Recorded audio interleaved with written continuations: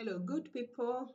Welcome to the Safe Happy Life channel with me, Dr. Rose M. Today we are uncovering what we have covered with the carpets. Are you a parent to a 25 to 30-year-old? Are you between 45 and 55 years of age? This is our sitting because we are going to talk about our children. And we shall decide whether we have children or parent consuming vampires, predators, killers, name it. And I will divide us as parents into two categories with reasons. One, the happy and fulfilled parent. Two, the disappointed and disillusioned parent. And remember, these two categories might be found in one person or in one parent who is happy and fulfilled by one child and who is disappointed and disillusioned by another. Let us start with the positive. The happy and fulfilled parent is happy because the daughter or son is done with courage, has got a job and some form of occupation, has left the nest and keeps visiting the parents, calls the parents even if it's just to greet them, her or his close friends are known to the parents. The plans and their plans, they already have plans for further education. They protect the family wealth. They're easy to track wherever they are. They don't hide their whereabouts. They are respectful and helpful around the home. They are listening and to the parents. They listen and take advice. They do no drugs, no cannabis, no alcohol, no other drugs. They are not drug doers. Then they keep out of trouble. You'll not find them in trouble with the police or with the neighbors or with age mates. They are not violent and they are patient to wait for what they are working for. They earn honest living. These are the qualities of a child that every parent would want to have, particularly at the age of 25 to 30 years. However, this is not always the case. There are those of us who are disappointed and disillusioned because our daughters and sons have these categories that I'm going to list down. They have been in and out of college for the last 8 years. They are college hoppers. They are course hoppers from this course to the other course, never finishing this college to the other college, wasting the parents' money. They do not have a stable job up to now. They talk of hustles, and these hustles are nothing a parent would want to be associated with. Many times, drug peddling. Sometimes they could be pickpockets, the village thieves. Number three, they still live with their parents. They are a fountain of stress for the parents. And they refuse to take parents' calls wherever they call and they do not want to take the parents' call. And they call to con parents that mom, dad, I have been caught or I've been arrested. Please send so much money to this number because I need to bribe the cop to get my way out. Their friends, their very close friends, are not known to you or to me as a parent. They talk of further education, which remains a mirage, a distant wish. After all, we already said they have not even finished the first degree or diploma. The first phase of college education is still to be finished. They sell or give out family items or even personal items to friends. They destroy homes They are secretive about their movements, and they keep very late hours. They do late morning hours. They are people you wish you would not have them in your house. They are highly, highly disrespectful. You wonder, how can a child who was born the other day by you, who is 30 years, who is 50 years, and they are only 26 years or 25, and they have the audacity to answer you back rudely? They lack helping in hard initiatives. You will not find them telling themselves, I can do this at home, I can do this in the house. They're just there. They listen, and they are controlled by their friends. They do weed. They call it weed. They call it cannabis, call it bangi, whatever, and other drugs. And they tend to be dirty and untidy from the person to where they sleep. They attract trouble. They are like magnets of trouble. Whether it's pregnancy, they fall pregnant left, right, and center. They do abortions. They are arrested by police. They are in fights with the peers and other people in the community. They are even subjected to mob justice sometimes. They are violent. They can kill or fight siblings who they feel like they are favored more than them. They are demanding. They want to demand cars, the parents' cars, the title deeds, the house keys, inheritance at 25 years. Imagine. So, dear parents, this is the talk for and with disappointed and illusioned parent. We need to have a reality check. Parents have been killed by their children. We read about it all the time in the newspapers, on TV, in social media, where young men are asking for land. They are telling their mothers, vacate this plot because I need it. Where is the title deed of plot X, of house B? Where is the house rent that you collected from house X? Parents have been driven into depression, dementia, high blood pressure, high blood sugar by their own children. Remember, I am talking about middle-aged parents. These are parents who are 45 to 55 and possibly up to 60 years, but mostly 45 to 55 years. Middle-aged parents who should be energetic and now preparing for retirement. But see what children are taking them through: depression, anxiety, dementia, high blood pressure, blood sugar. Parents cannot sleep at night because they are afraid of their own children. Children, like mothers, you gave birth to, took care of those nurturing little things that the little kid could not do for himself or herself. You put them to your breast. You suckled them with your own milk, and they are here. You cannot sleep because you are afraid of your own son. You are afraid of your own daughter. Children have run amok and broken glass panes in their parents' homes, destroyed parents' homes, destroyed parents' vehicles.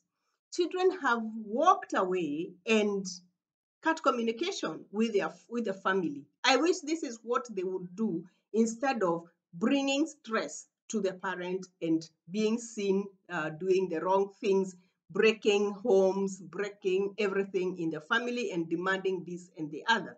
So, parents, what do we do? Because these are our own blood, these are our own children. What do we do? I am going to suggest some don'ts and do's for you as a parent if you have to keep saying. We start with the don'ts.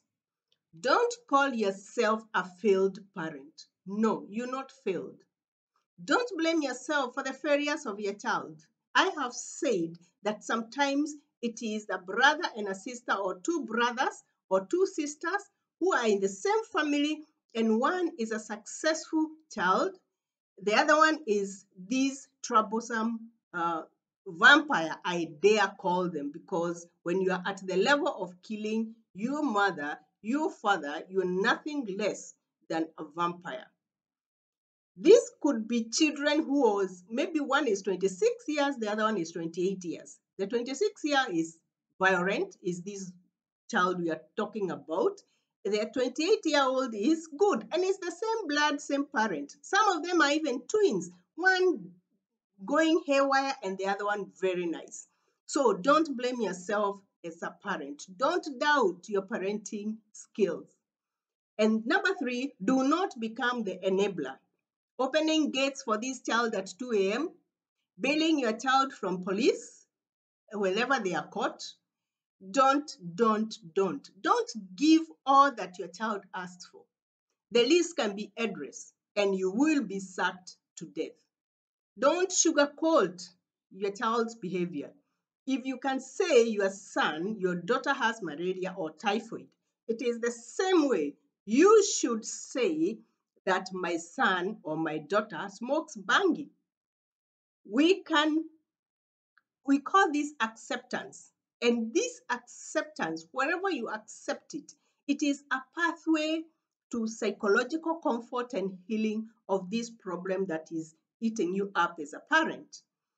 And some things are like pregnancy, my dear colleague parent. When the pregnancy is inside the womb, it doesn't matter how big the clothing you put on will be, because finally the pregnancy will show itself. Or a boil that has started, finally it will ripen and burst. So don't sugarcoat. Accept that your son, your daughter is doing drugs, is being a troublesome child, so that you start your healing there. You find peace instead of always thinking of how are you going to sugarcoat it to cover it, and it eats you up. The do's. Number 1, delink yourself from your child. I keep telling us that we are singularly created. Love and treat yourself well. Number 2. Number 3, do not expect anything from your child, because you will be disappointed. You can only hope that they're gonna change. Remember, one time we said that the brain of a human being is totally formed by the time they are 25 years old. So these ones who are doing these funny things that we are talking about today are adults who have decided to do what they are doing. And therefore, you can only hope that one day, one time, they will change. Number 4, do accept, dear parent, your limits and ask for help. There is no shame in vulnerability. The help can come from the law enforcers, these are the police, to the chagrin of those near you. But it is preferred that the community laughs at you or talks about you behind your back, and you get help. It's better when you know that your son is in a police station than knowing that your son has been killed by the mob, or he has been killed by your own son, or that your son has killed his father.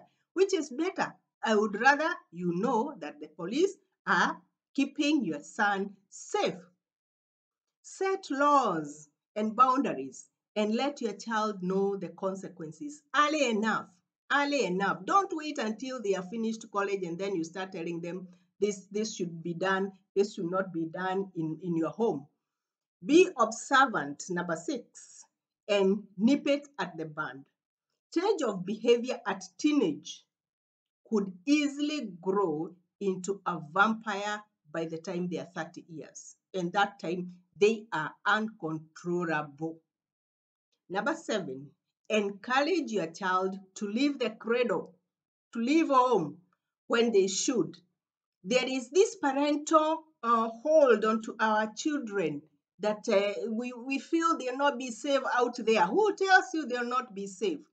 If you yourself, you are out of your parents' home by the time you are 19 years, what is it about letting a 25-year-old go and do what the rest of the community is doing? That is in terms of searching for livelihood. Let them go out of your home so that they go out there and they are in the hands of the community where they know they must behave. And finally, I would urge us that we should refuse in word and deed that a child you bore just the other day, because for a 52-year-old, 25 years is just the other day, should rob you of your happiness, hasten you to old age, catalyze diseases, drive you into depression and quick death. Refuse in word and deed. Act decisively and authoritatively and release the troublesome child to teacher experience, to the world, to teacher experience. You have done your part. This is an adult who is making decisions to hurt you, to depress you, to disappoint you. So release them to teacher experience, who never tires. You need your life, dear parent. The best you can do is, if you have this kind of a child that we are talking about, please plan for your sunset years and pray that your wayward child may get their hog pen or Damascus moment sooner rather than later, so that they get point and direction in their life. The best you can do is pray for them. Don't let them build a whole castle of worries, of stress in your head. My dear friend, my dear fellow mother, my dear father, you will go and leave this child of yours selling what you think you have achieved left, right, and center. That vehicle you treasure so much, you will go and it is going to be knocked left, right, and center before we bury you. So make sure that you are aware that you are singularly created and release a troublesome child so that you find peace and happiness in your own life. We are singularly created and singularly answerable to our own happiness. Have I talked to someone? Please share this, because parents are dying secretly because these things people don't want to talk about. It's not my son, it cannot be my son, it's not my daughter, it cannot be my daughter, and they're there suffering. They can't sleep, headaches all the time, backaches all the time, high blood pressure all the time. Let them go. They belong to the world. You have done your part. 25, 26, 27, 28, 29, 30 years. They are adults. Let teacher experience deal with them, and they will learn. Meanwhile, keep your sanity, keep your happiness. Bye-bye, and subscribe if you have not. Thank you very much.